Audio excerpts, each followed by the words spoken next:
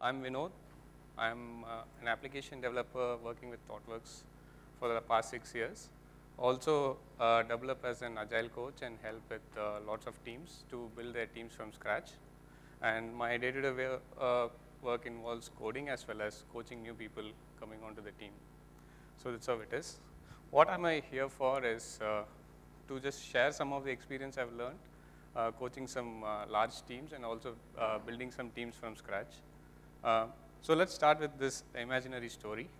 Let's say a new government takes over some country and they have a charismatic leader, and that leader wants to make this country very successful like any other developed nation. And he looks at various developed nations' profile and then he says, okay, maybe we should be good enough in sports, then people will start noticing us. So he calls his office and then says, fine, what should we do and which sport we should excel? And his office says, what if we win a football World Cup? You see, FIFA Cup is one of the most widely watched and we need all the teams to win that one. So let's go win it. But he says like our country doesn't have any football culture, and how can we actually make it win this one? It's very difficult. It's like no football, nothing. And what people say is like, okay, let's hire the best coaches in town or in the world, go anywhere, pay them all the money that they can't refuse, and then bring them to coach our people. So they go to the likes of Pele, Maradona, these guys, and one of their managers looks at this and says, hey, these guys are giving us a pretty good money, you shouldn't refuse. It looks like a short training, just go and do it. So yes, fine, they convince a coach and then the coach joins in. And the coach is given a very 2-week intensive training regimen, like you have to train our people in these 2 weeks. And the coach says, okay, it's very difficult, I'm not able to do it, and he discusses with the manager and the manager says, forget it man, 2 weeks, good $1 million of money, get it done and keep coming back so that we can concentrate on our football. So this guy says, okay, hire the football field, get them all the training gear, good shoes, and let's start at 6 a.m. from the coming day. Immediately the Prime Minister's office steps in and say, we already spent too much money on you guys, we'll get you 10 foosball tables. All we want is, we want your knowledge, share your knowledge and your experience with our team should get inspired from you, but it's okay, they'll learn football on their own. And okay, this training was done. 2 weeks later, what the Prime Minister feels is like there's a FIFA conference going in, send all our team to the football conference, and they'll meet a lot of great footballers, share all the ideas from them. All that is done, everything was prepared, the team looks all fine, very much prepped up. So the office gives a quote saying that we are enabled or we are transformed or we are adopted football. And with that, it's a check mark done. And what before the qualifier round starts, the Prime Minister himself personally comes, gives a very good pep talk, prepares and motivates people, and then puts them onto the field. They do go in with a lot of motivation and try to win the cup, but they end up coming knocked out. And they will not fare well at all, and it is like, it did not go anywhere. And why I'm sharing this story is, this is the typical Agile adoption story, which the first few experiences I had when I had to go and talk to the clients. I'll be called in to come and help the team, but will be given a very standard regimen like, please do so and things, and you have a 2 weeks things to do, and then we want results at the end of the 2 weeks. So that's how it gets started. So my talk is more centered around, because I started with the football analogy. Let's say if a country wants to succeed in football, it's not going to be in a very short frame of time and not going to be in this kind of way, right? Similar to building any good Agile teams, or I'll say not even Agile teams, it's any software development teams, I would say. So what was missing in the first thing was vision itself. And nobody wanted to know why this transformation was running, and it was more likely that Agile enablement was their key goal at the end of this transformation. It was not something like they'll not be able to tell you what do they want, what are the end goals. It's not something like, okay, from the concept level, I wanted to send it to production within 3 weeks. I want to get a revenue out of it in 3 weeks. Instead, what we will usually get is, can you help and come to my team, teach them how to write stories, teach them how to run stand-ups, or can you train some scrum masters for me? Do you know how to cut down my release plan into sprints? And I don't know why all of these starts with yes, but that's how I think it relates very much to success. So people have all these S words to come and tell us what do they want to. And many of them, what happens is after they give us, they also try to influence the plan so much and then give a measure of success in terms of the metrics, like the unit test score should be 100%, those kind of metrics comes in. But you look at football games, right? The measure of success is nothing but you win the game or you don't win. It's not something like this guy passed a really good long pass, so this goalkeeper kept on defending it, but it's not the end of it, right? It's more likely whether you won or not, and that's how it is for the software teams. Are you able to send it to production on the time you thought you can go? That is what it is all about. In terms of facilities, facilities is a very touchy subject in many places, especially in large enterprises. What happens is people don't get the right hardware. Most of the hardware we actually encounter to get into is pretty old, like 2-3 years at least old. And hardware, sometimes it happens to be that, ask any developer, the hardware actually matters to them.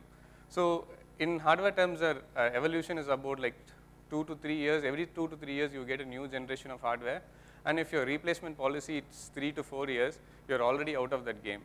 And good hardware is not a luxury at all. It's as good as a good quality shoes for a footballer. It's the same as for a software developer. Next, degree of autonomy in allowing the coaches or the experts to handle the issues. Most of them like to try to bring in their own ideas. This is more like advanced beginner, which I read in one of the blogs, where somebody learns to do bowling. They try to just throw the ball into the lane or do it all their own way. They'll have a really actually good progress. From 20s to 30s to 160s they'll hit. But the maximum score you can hit in bowling is 300, but people will max out around 160, 150. And that illusion is called advanced beginner. People think that they know lots of things very well. They do it by their own knowledge and personal research, but won't do it the right way from professionals. So what happens is, people try to bring in their own standardizations and customizations way too soon. They'll get into the way of saying like, okay, the kind of stories you try to bring in is way too granular. Our guys will not understand this one. Or when you bring in unit testing, come on, don't bog the developers down. They don't like to unit test, leave them alone. So this is the things which will start hurting us really very bad when do it. Somebody told me that if you don't have anything in Japanese, people won't actually adopt it. That's the only reason we have this one. But on other note, it's more likely that if you wanted to do something, this is the martial arts term used to learn something new. You first have to imitate somebody doing it, because if you want to learn, then try to introduce a small variation and learn from it. After you've done that variation and notice something about it, then introduce your own methods to it. That's shu, ha, ri, and the ri is the master. Most of the places where you do is, we introduce the shu part and ask them to do it. They want to jump to the master in this very next day. That's how it happens. Trainings, typical trainings we had always seen is mostly certifications.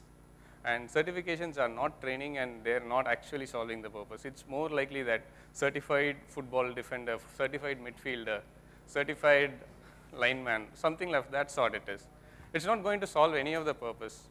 What is the real training you want to do is called bicycle skills. What if I have a bicycle and I have to go to the store every day and I have a very limited amount of time to pick up something and come back?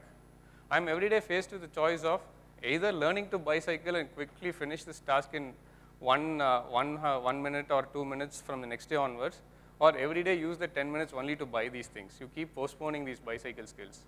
You'll have to identify these things and bring them as part of training to bring it as an investment, and from next day onwards you're going to reduce it. But certifications are more likely to give you how to ride a bicycle, all videos and all in books, but it's not going to teach you how to learn that bicycle. That's how it is.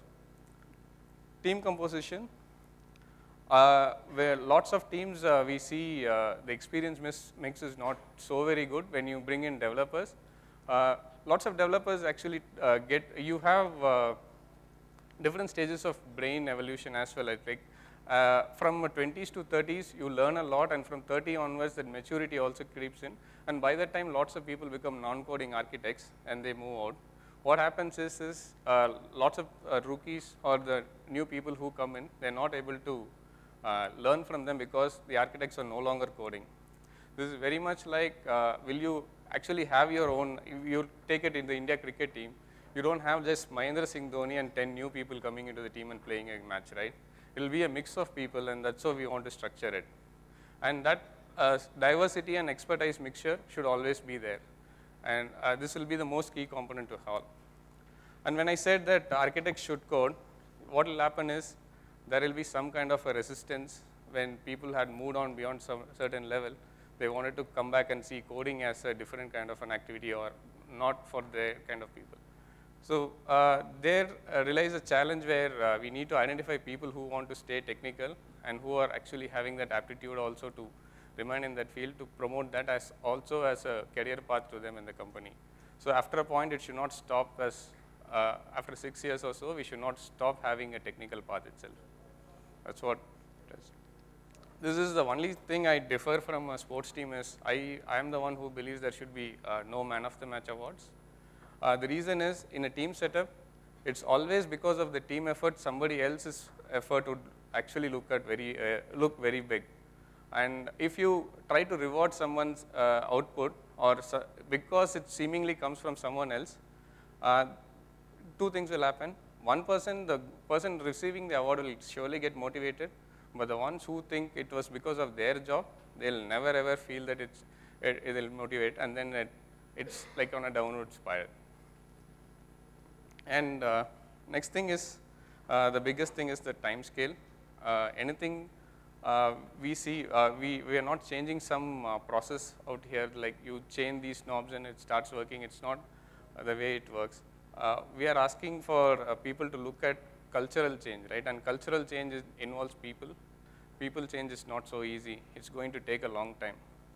But people looking for results, metrics in terms of financial numbers, with so-called 90-day dash, every quarter you need to present something. I would say this will not be so very easy to present unless there is already an established team and you do some minor variations and you want to see, you can see it. But if you are setting it for the first time, there is no way you can actually get to know something very soon. What I am saying is, it is something of in the order of months and years, not in days and weeks. In case you want to build your team really well and you want to keep it going on, you should always think in months and years, so that, and you also need to persist, because first time you try it, it actually shows that it's about to go down because of all the new things we are introducing, but it will stabilize after only a while. And that chasm people have to learn to cross. If they don't do, most of them quit just at the right time when they are going to about to harvest the benefits they have invested. So that is the persistence part of it.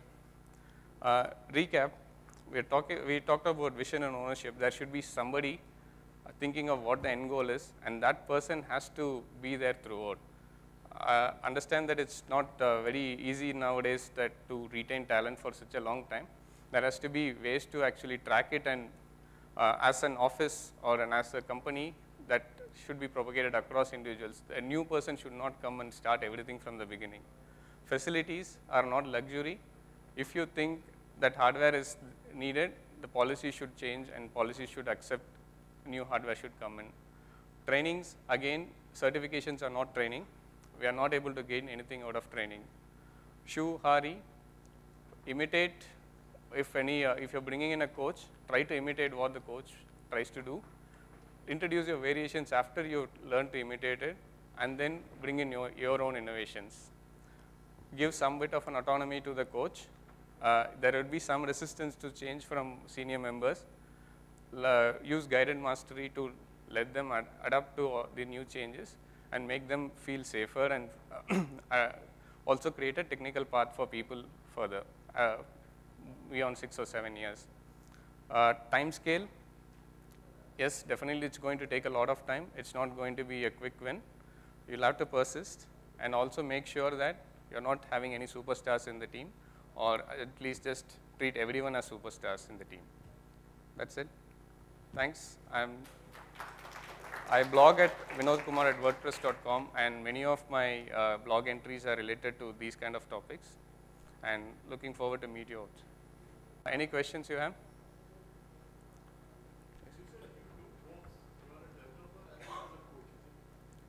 So how do you divide your time?